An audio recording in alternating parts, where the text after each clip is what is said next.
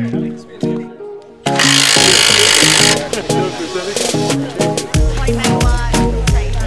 been a big requirement.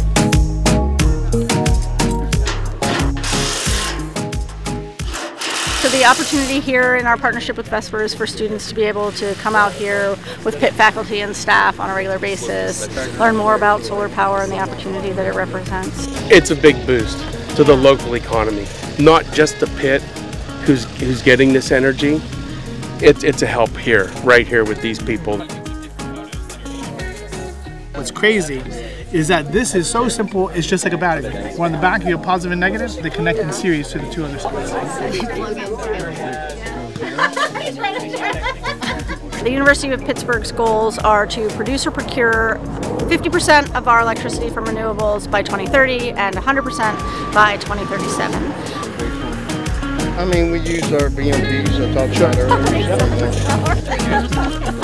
Just one, Nick. We only have one son. Okay, okay. I'm really excited to know that Pitt is investing in renewable energy. It's nice to see things in process and know that it'll be coming online soon and that we'll be having some great solar energy powering the University of Pittsburgh.